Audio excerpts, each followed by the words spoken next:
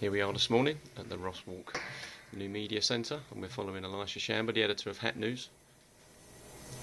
About 8 seconds, here we go. Well, good morning, it's Andy Cook here on EAVA FM, and we're here with Elisha. Hello Elisha, how are you? Hi Andy, I'm quite well, thanks. Yourself? Oh, pretty good. I mean, I could tell you so many things that are wrong with me, but I won't, you haven't got time. Don't start. And we're here with John Costa. Now, what's John doing here?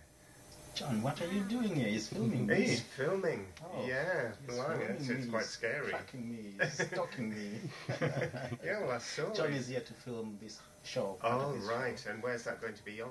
It's going to be on Citizens Eye Community Media Hub video section. Oh, and right. Also on Hat News. Right. Excellent. Yeah. So he's a man on a mission. Yeah.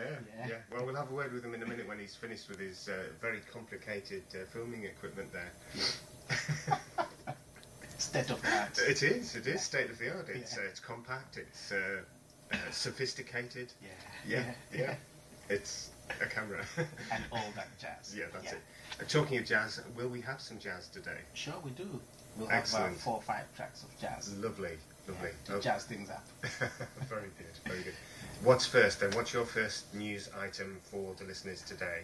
Well, I've got an event that's going to take place tomorrow called Shared Futures, and listeners are invited to attend. It's free, and it's going to be held at the Newark Museum, 53 Newark, postcode LE17EA, and that event starts from 9:30 to 3 p.m. And I know listeners want to know more about what it's all about, Shared Futures. It's all about promotion of integration of refugee children and young people and other international new arrivals in Leicester. Okay. So that event is set to start from 9:30 for 10 p.m. to 3:30. Right.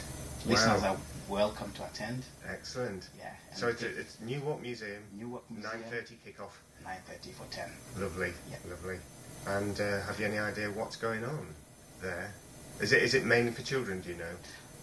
It covers about children and refugees and asylum. Right. And their children. Okay. Yeah. Lovely. So there will be a lot of things going on there and lots of information for people to learn on what goes on within the system. Okay. Yeah. Well, we'll talk about that a little bit more in a few minutes. But I think it's time for some music, as you said, to jazz the program up. So what have you brought along first for the listeners? First, we've got Ronnie Jordan. Ronnie Jordan. He's one of John's favourite musicians. He once introduced him on stage, so he's... Name dropper. I've got a track called Night and Day. Yeah, Night and Day. Here we go, Ronnie Jordan.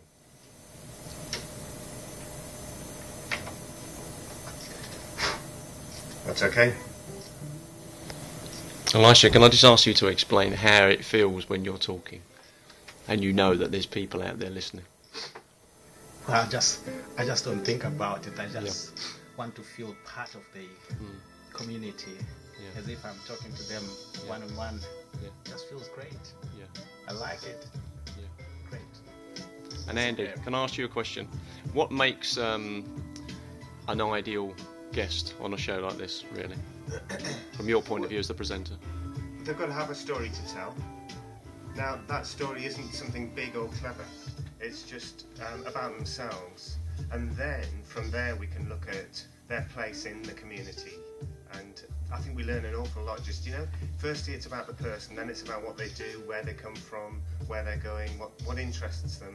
And I tell you, it does not matter who they are, or what they've done, or what they want to do. It's all about that person. And then once they realise that I'm not here to trip them up, I'm not here to ask them hard questions, it's just about having a chat, then that person opens up. And it's wonderful, because we know that our listeners love to hear ordinary people talking. That's what it's about. I think the whole thing for me that is fascinating as well, having done a lot of international development work and working with my Geopod project now, is wherever you go in the developing world, community radio is by and far the biggest medium for people to communicate with each other, whereas it's still probably seen as not as important as television in this country, Yeah, or the that's bigger right, at the radio moment. stations. So I At the think that's the moment. real challenge for community But cohesion. It's quite interesting because Ofcom recognise that community radio is king. Because it's about content. It's not about stars, it's not about just playing one musical track after another, it's about content and people, and it's about the community making their own radio. Yeah. And that content is issues that surround the people themselves. Yes, that's right. That's more powerful. Yeah. It's not about something that's going on out in...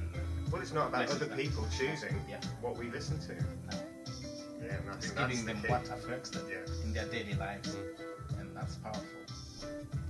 Thank you very much, gentlemen. Enjoy the rest of your show here on EAVA FM Thank you. 102.5. Thank you to Andy, Yeah. and thank you to Elisha.